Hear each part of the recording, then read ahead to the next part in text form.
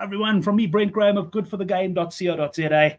It's sort of early afternoon on Sunday, and I'm sure many of you, like me, are recovering from an incredible World Cup semi-final between England and South Africa.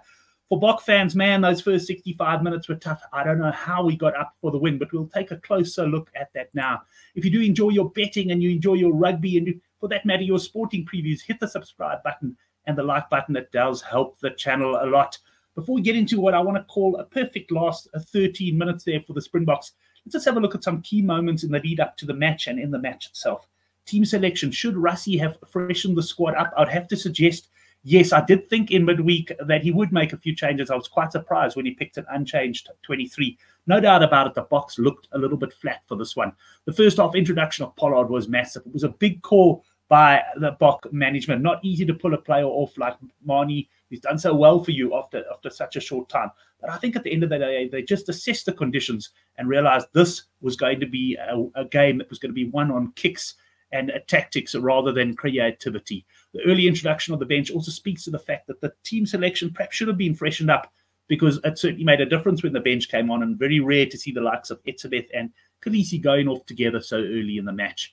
In the 58th minute, there was a key moment for me. Trailing by 9 points, the Boks survived an attacking scrum. And I tell you what, if England had scored there, I think it would have been absolutely raced over. Then in the 63rd minute, just an interesting one for me, England knocked it on near the halfway line. And I think the Boks should have stopped playing and just taken the scrum, but they try to play the advantage, and they actually end up getting the ball to Johnny May via LaRue cross kick, and that nearly cost us big time there. Right, let's get into the analysis itself. 13 minutes to go here. We got England leading by 15-6. There's a scrum penalty to South Africa near the halfway line.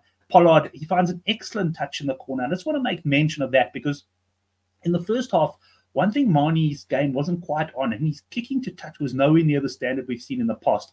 I thought it could have been put down to conditions. But anyway, Pollard steps up and absolutely nails this one into the corner. That set up a try. Dion Fourie doing his bit there as well. And a brilliant try by Snyman, who was simply superb off the bench. What an absolute beast of a man. The Pollard conversion, well, it was pretty straightforward, but critical, because we had to get to within 3 points of winning the match. England then leading 15-13 after 70 minutes. They claim the kickoff. Kwagga Smith steps in and makes the tackle out to touch.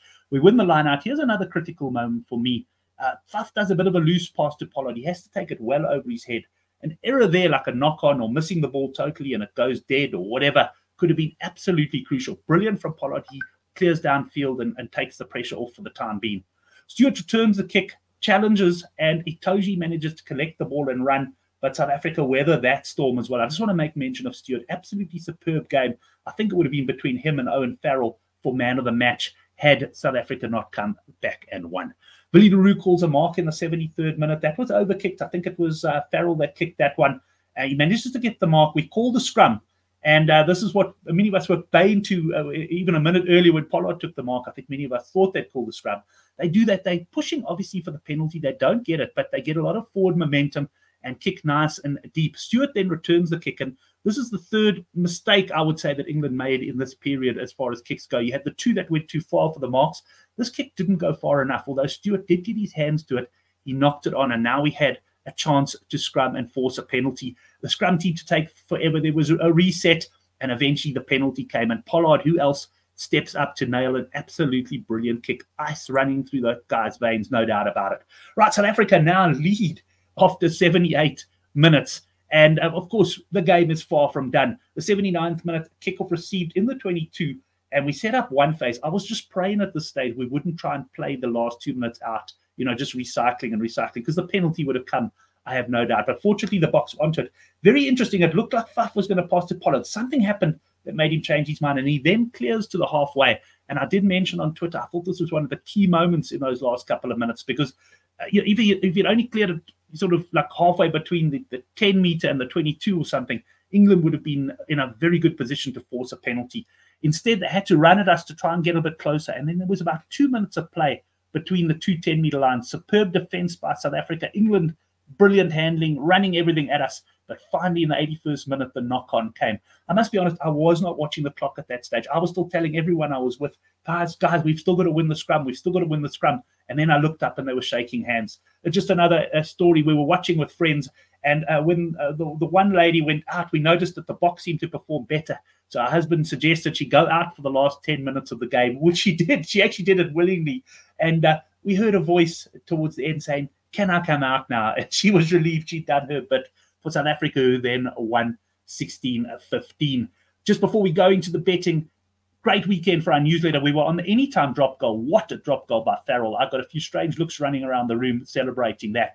And of course, the under 4.5 tries absolutely trotted up. So do join us in the battle against the bookmakers down below. Right, that brings us to the betting then on the final. This is at World Sports Betting, New Zealand, South Africa. I can tell you very slight favourites, New Zealand. Bookies struggling to separate them. They're 11-10 to win the match. And I just want to go down here as well. The points line is going to be interesting, 42.5. I would say if conditions are good, we're going to get a bit of a different game to the one we saw against England. I can't see New Zealand allowing us to do what England did to us in terms of tactics. New Zealand are going to try and loosen this one up. So 42.5, quite an interesting points line. Let me know your comments below. And yes, once again, I'll just let this slide do the talking. You know what to do.